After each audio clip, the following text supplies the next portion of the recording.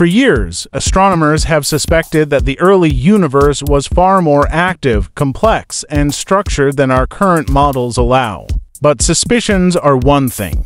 Proof is another. And now, the James Webb Space Telescope has delivered that proof. In the depths of cosmic history, Webb has found a galaxy so ancient, so luminous, and so chemically rich that it rewrites the rules of galaxy formation and perhaps even the story of the universe itself. This is not just about a single object in space. It's about what it represents. Evidence that the universe's first billion years may have been a frenzy of creation, complexity, and order far beyond anything we imagined. And as Webb's instruments keep pushing deeper into the dark, one thing has become clear. What we've always suspected about deep space may have been true all along. Back in 2022, the most distant galaxy ever seen was GNZ11, discovered by Hubble. It was a milestone, an object so far away that its light had traveled over 13 billion years to reach us. But then came James Webb with its massive 6.5 meters mirror and infrared vision designed to detect the stretched-out light of the earliest galaxies.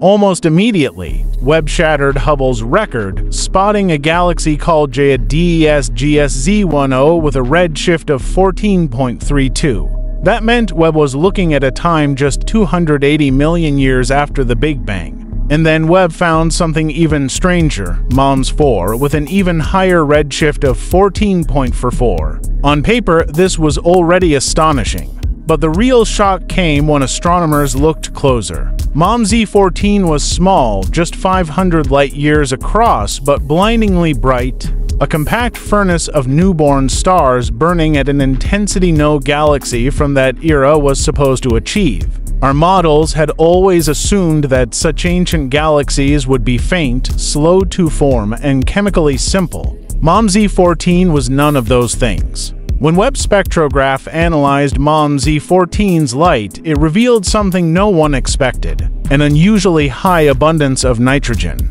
This chemical fingerprint matches the signature of ancient star clusters orbiting the Milky Way today, suggesting that multiple generations of stars had already lived and died before MOMS-14 was even formed. This was a revelation. It meant that galaxy evolution in the early universe started far earlier than anyone thought possible.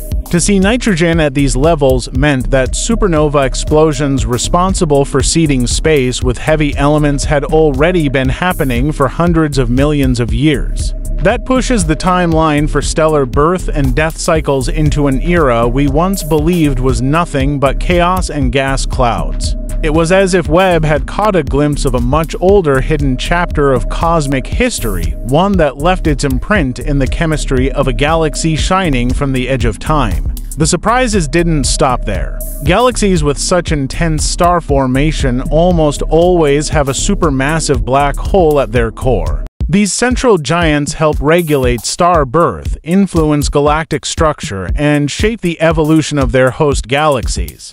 But MOMS-14 had no such core. Webb detected no signs of a black hole in its center. No intense radiation, no gravitational signature, nothing.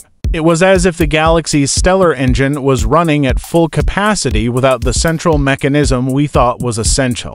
This challenges one of the most widely accepted ideas in astrophysics that black holes and galaxies grow together, each fueling the other's evolution. If MOMS-14 can exist without a central black hole, then maybe black holes are not as critical to early galaxy growth as we believed. Or maybe this galaxy was caught in a rare transitional phase, a fleeting moment before a black hole was born in its heart. Before Webb, galaxies like MOMS-14 were considered extremely rare, statistical outliers in a mostly quiet early universe. But now they're turning up more often than expected. These bright red points are appearing in Webb's deep field images with increasing frequency, and each one undermines another assumption. If galaxies this small could form stars this quickly and enrich themselves with heavy elements this early, then the universe's first billion years must have been far more dynamic than our cosmology textbooks describe. This doesn't just tweak the margins of our models.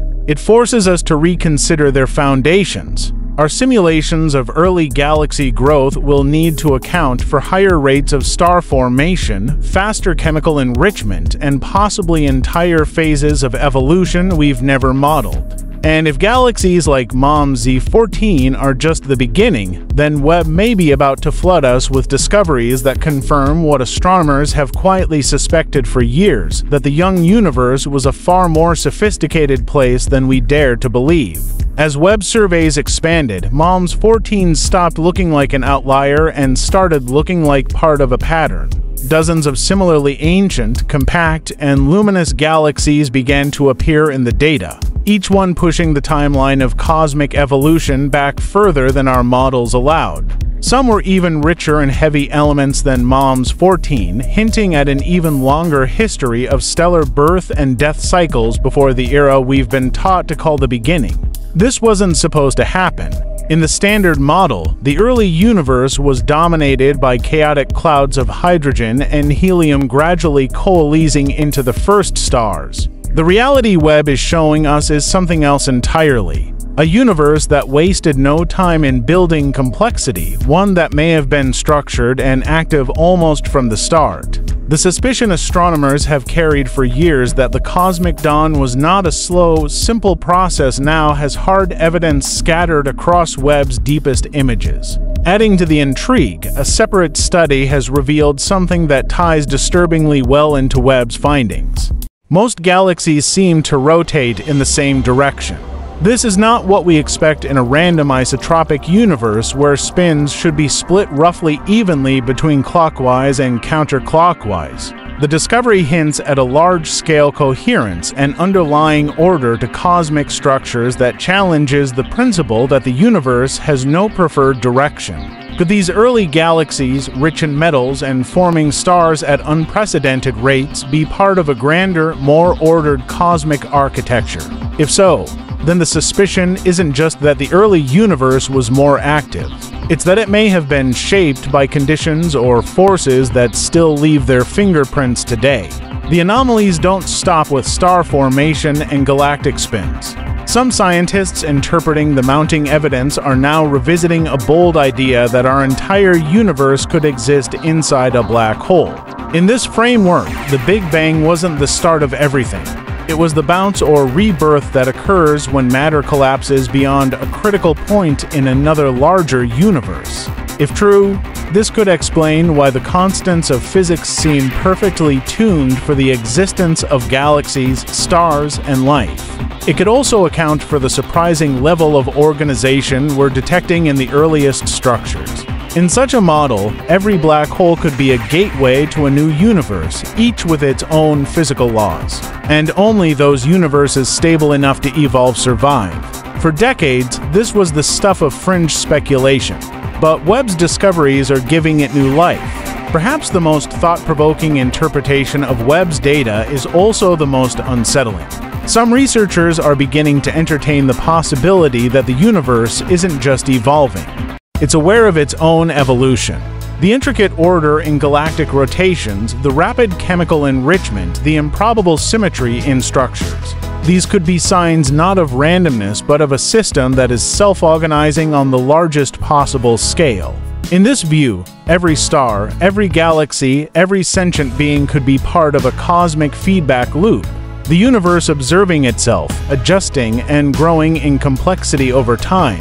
If that's the case, then Webb's discoveries aren't just rewriting the history of the cosmos. They're hinting at a deeper truth we've always suspected, that the universe is not indifferent but participatory, and that we are not separate from its purpose but embedded within it. For decades, astronomers have whispered that the early universe might not match the quiet, simple picture painted by our models. Now, the James Webb Space Telescope has confirmed those whispers and turned them into undeniable evidence. Galaxies forming impossibly fast, spinning in coordinated ways, enriched with heavy elements long before they should exist. Patterns in cosmic structure that suggest an underlying order. The possibility that our universe is the interior of a black hole born from another reality. And perhaps most provocative of all, the hint that the universe itself is a self-organizing system, aware in some way of its own unfolding. These aren't isolated curiosities. They're connected threads in a much larger story, one that challenges the foundation of cosmology. If the early universe was richer, faster, and more structured than we thought, then the origins of galaxies, stars, and even life may be tied to forces or intelligences that transcend our current understanding. Webb hasn't just expanded our view of space. It's cracked open the door to questions we've been too cautious to ask. The evidence is there. The suspicions were right. The only question now is, are we ready to follow this truth wherever it leads? Let us know what you think in the comments. Could these discoveries be signs of a designed evolving cosmos? Or are we still underestimating the raw chaotic power of nature? If you found this as mind-shattering as we did, hit like, subscribe for more deep space revelations, and share this video with someone who still believes the universe is just random dust and darkness. Because out here in the oldest light of the cosmos, the truth is finally coming into focus, and it's more extraordinary than we ever dared to imagine.